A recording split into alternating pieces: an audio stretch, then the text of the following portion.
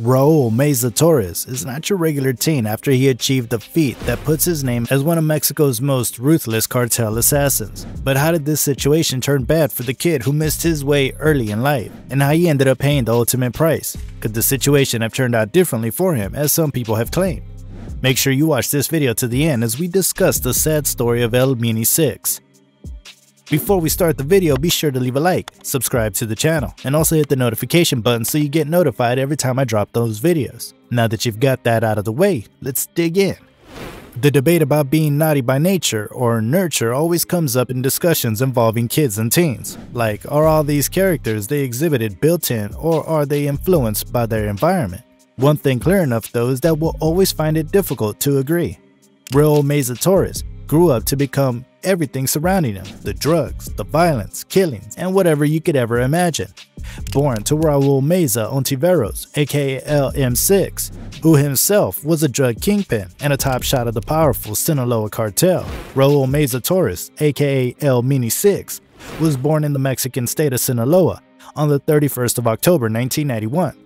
Infamously known as the drug capital of Mexico, Sinaloa dominance in the drug world tops it all. As a matter of fact, ask any Mexican about the city, and the first things they think of are drugs and violence. No cap.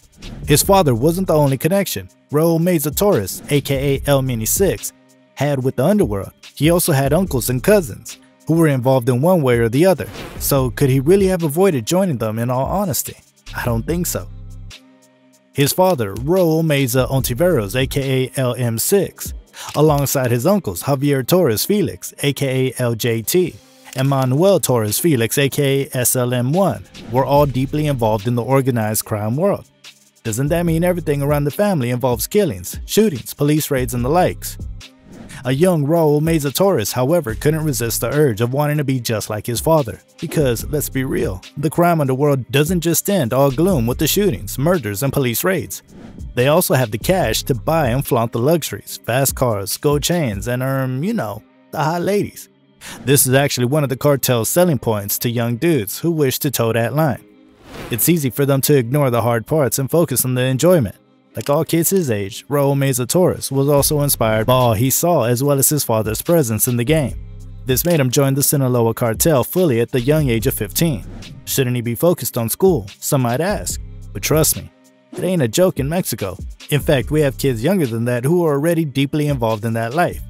For Raul Meiza Torres, it wasn't even like that was the beginning for him, as he had been alleged to have been involved in several other criminal activities before deciding to switch it up fully by joining the Sinaloa cartel. That journey, however, wasn't really what he expected, and what made his case different wasn't even the path he chose, but the way and manner which it all ended. Going fully into the underworld at age 15 and getting killed within 3 years of joining. One would imagine if that period was enough to make one's mark in the organized crime world. But for Raul Meiza Torres, he sure left behind a legacy within such a short period of time. He might have been killed at the age of 18, but he still had songs dedicated to him even after his death, which is to show you that Mini 6 wasn't your regular cartel kid. Raul Meiza Torres went on to become one of the Sinaloa cartel's youngest assassins, allegedly though, and he didn't in any way hide that from so many people. He sure made good use of social media platforms, most especially Facebook and Metroflog, which he used frequently to post his day-to-day activities. What really separates Raul Meiza Torres from teens his age was what he posted through such platforms. His timeline was filled with pictures of himself posing with firearms and flashing luxuries. Several pictures of him holding and firing assault weapons soon became a theme on his social media accounts. These kinds of posts, made by Raul Meiza Torres, soon made him a kind of a local celebrity amongst teens of his age, with many of them wanting to be just like him. But were they able to intimidate just that? Your guess is absolutely right. Raul Meiza Torres soon became the face of the young dudes joining cartels known as Mini Zetas, a movement which is becoming problematic for the Mexican government as kids between the ages of 16 and 19 are sent to training camps to learn how to handle weapons as well as oversee drug operations. Raul Meiza Torres was, however, struck a heavy blow on the 27th of March 2007 when his father and mentor, Raul Meiza Torres, aka LM6, was shot and killed by rival cartel members during a shootout. At that time, there were conflicting reports about how he was killed, with some claims he was dropping off his girlfriend when rivals who had been waiting for him shot him at close range. Maybe that should have been a point where Raul Meiza Torres would retrace his steps. but it seems he was more deeply rooted in the underworld than you can imagine. 7 months after his father was ambushed and killed by rival cartels, Raul Meiza Torres also had his first run-in with the Mexican law enforcement. Just 15 years of age at that time, he was pulled over by cops for driving an armored vehicle without license plates. He was then arrested after he was unable to show proof of the ownership of the vehicle. Moving forward, on the 19th of June 2009, which is about 2 years after the first incident, Raul Meiza Torres also had another problem with the law enforcement authorities. Raul Meiza Torres was participating in a drag race in the region of Las Quintas when traffic officers decided to spoil the party. What could have been easily handled by both parties soon degenerated into chaos when the officers ordered the racing to be stopped. Some of those present decided to fire shots at the police, leaving one officer injured. This led to a shootout as officers were forced to return fire. The shooters were eventually overpowered and outgunned by the police officers and were forced to flee the scene, leaving one of their vehicles behind.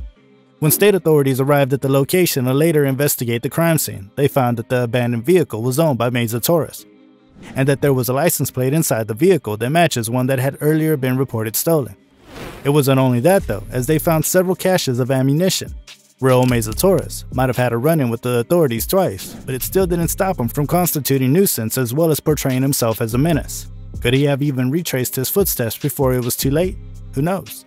The two incidents involving Raul Meiza Torres and the authorities didn't really yield the expected result. It was never reported if he had any punishment for the run-ins, but why was that the case? Could the outcome of the story have turned out different assuming he had been punished for those offenses? Maybe time in juvenile might have helped him in retracing his steps. No one's sure, but it might have helped. The climax of the whole story, however, occurred on the 25th of April, 2010. That Sunday morning started like every other day for Raul Meiza Torres until police officers patrolling in the Las Aguilas neighborhood in Zapopan, Jalisco, noticed a suspicious vehicle during a stop-and-frisk operation. The occupants of the suspicious vehicle turned out to be Raul Meiza Torres and a friend named Fidel Rojas Felix. The officers ordered them to stop for a routine search, but they ignored the instruction. The occupants of the vehicle were said to have taunted the officers by flashing their weapons and firing shots into the air to warn off the officers. The two officers even tried to calm the situation while asking them to turn themselves in. Maybe at that point, a little caution might have stopped what was to come next, but maybe youthful embrace on the part of Raul Meiza Torres and his friend played its part in what unraveled. In a switched moment, Raul Meiza Torres was alleged to have shot one of the officers at point-blank range, killing him instantly. The second officer was also shot with gunshot wounds suffered on his hand, leg, and thorax. It was a defining moment for the young Raul Meiza Torres because at this point, there was no turning back. It's one thing to kill rival drug cartel members, but it's another thing to be a cop killer. The die was cast at that point. The second officer, who survived the shots, wasn't ready to go down without putting up a fight though. He returned fire, which hit Raul Meiza Torres. He later died of his injuries as they were life-threatening. His friend, who was also involved, was rather lucky as he didn't get shot. He, however, attempted to escape from the scene but was caught on a rooftop by officers responding to the shootings. Even though authorities were able to confirm that Raul Meiza Torres and his friend belonged to the Sinaloa cartel, his friend denied he had anything to do with the shooting. The autopsy report on Raul Meiza Torres later confirmed that he died from gunshot wounds as well as multiple blunt injuries to his head, which reports claimed was likely from pistol whipping. Even though no further investigations were carried out after the incident, it still raised the question of how Raul Meiza Torres was really killed. If he had succumbed to his gunshot wound, then why was there any reason for the officers to pistol whip him? Or was it carried out while he had been shot and writhing in pain on the floor? No one knows for sure, but the only one who would seem to walk out of this unhurt was his friend and accomplice, Rojas Felix, who was later charged with homicide and attempted homicide. Even though Raul Meiza Torres died as a teenager, several narco corridos detailing his life and death have been composed by musicians. Raul Meiza Torres turned out to be swallowed by the drug underworld, which has ensured many before him never fulfilled their lifelong ambitions, while many lives after him have also been cut short.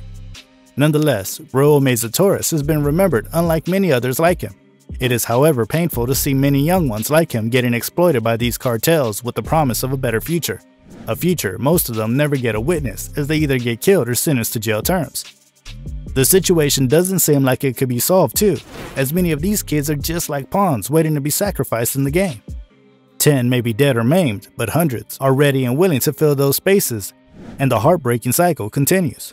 What's your opinion on the story of Raul Meiza Torres and how it turned out for him? Do you really think he could have been saved just like thousands of them still out there? Let me know your opinions in the comments section. If you liked the video, great, we got another one for you that we guarantee you'll like, and all you have to do is click on the screen.